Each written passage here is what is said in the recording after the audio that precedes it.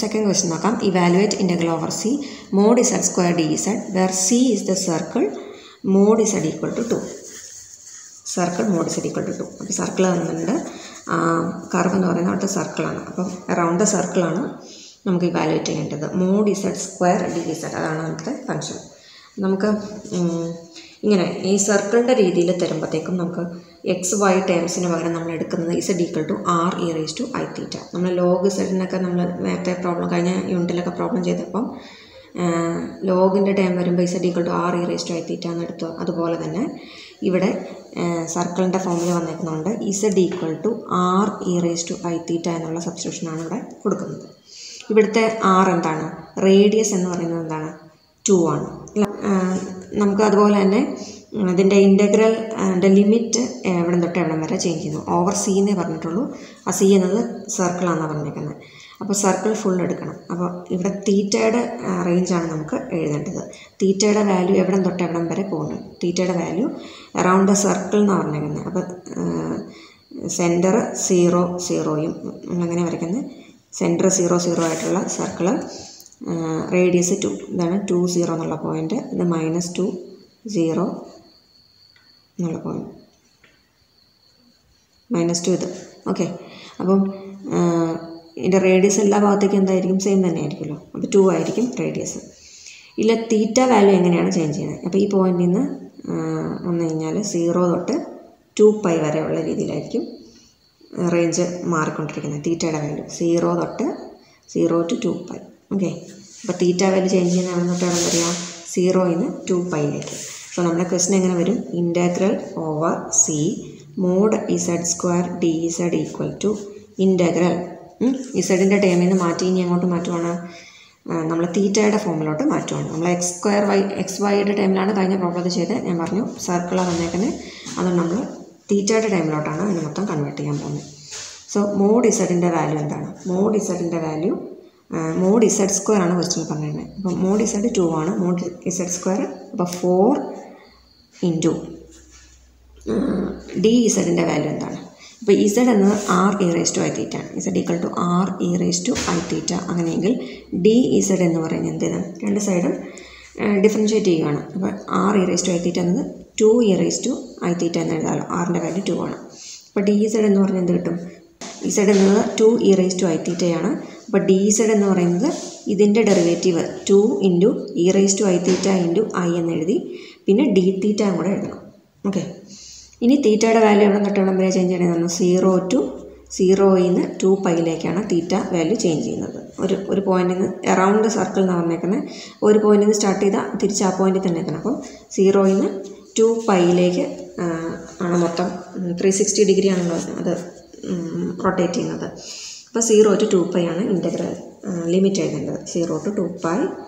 Then 4 into ഇനി എന്താ എഴുതേണ്ടത് ഇവിടെ?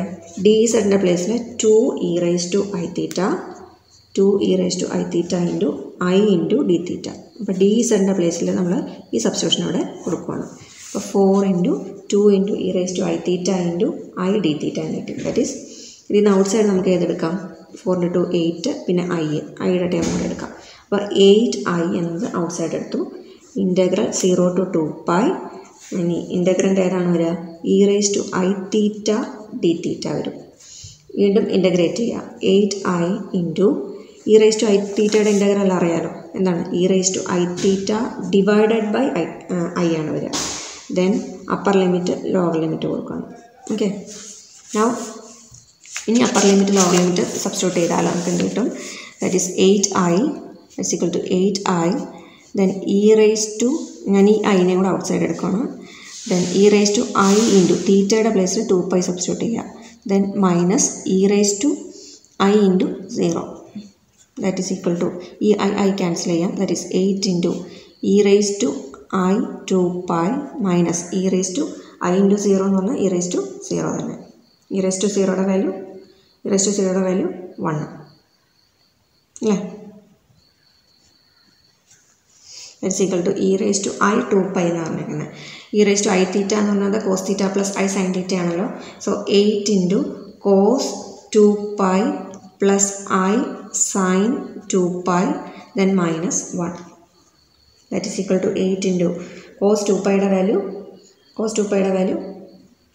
cos 2π.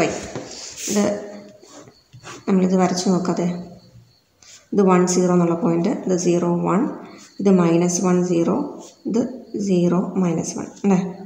അപ്പോൾ ഇതിൽ ഓരോ ടേമും എങ്ങനെയാണ് cos തീറ്റ sin തീറ്റ എന്നുള്ള ഫോമിലാണ് പോയേക്കുന്നത് ഓരോ വാല്യൂ. അപ്പോൾ cos 2π എന്ന് പറയുമ്പോഴത്തേക്ക് എന്താണ്, ഇത് ഇവിടെ വരെ പൈ, ഇത് 2π അല്ലേ.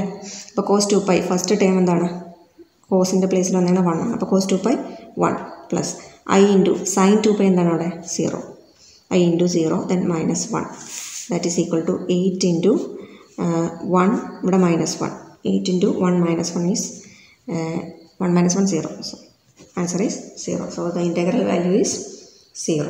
ഓക്കെ. അപ്പോൾ ഇതൊന്ന് ഓർത്ത് വെച്ച് കഴിഞ്ഞാൽ നിങ്ങൾക്ക് എളുപ്പത്തിൽ വാല്യൂ കാണാതെ കിട്ടാത്തവർക്ക് എളുപ്പത്തിൽ ഈ പൈ 2π ആ റേഞ്ച് വരുമ്പോഴത്തേക്കും നമുക്ക് എളുപ്പത്തിൽ കണ്ടുപിടിക്കാം. ഇതായിരുന്നു കഴിഞ്ഞ വർഷം ചോദിച്ച ക്വസ്റ്റനാണ്. അപ്പോൾ ഇതേ മോഡൽ ക്വസ്റ്റൻ നമുക്ക് പ്രതീക്ഷിക്കാം. അപ്പോൾ അതൊന്ന് ശരിക്കും നോട്ട് ചെയ്ത് വെച്ചേക്കുക. അപ്പോൾ സർക്കിളാണ് തന്നേക്കണമെങ്കിൽ r(e⁻θ) എന്നുള്ള രീതിയിലാണ് സബ്സ്റ്റിറ്റ്യൂഷൻ കൊടുക്കേണ്ടത്. അപ്പോൾ സർക്കിൾ അവിടെ തന്നിട്ടുണ്ടാവും, എത്ര റേഡിയസിലുള്ള സർക്കിളാണ് തന്നിട്ടുണ്ടാവും, അതനുസരിച്ച് r കൊടുക്കുക, ആ വാല്യൂ കൊടുക്കുക.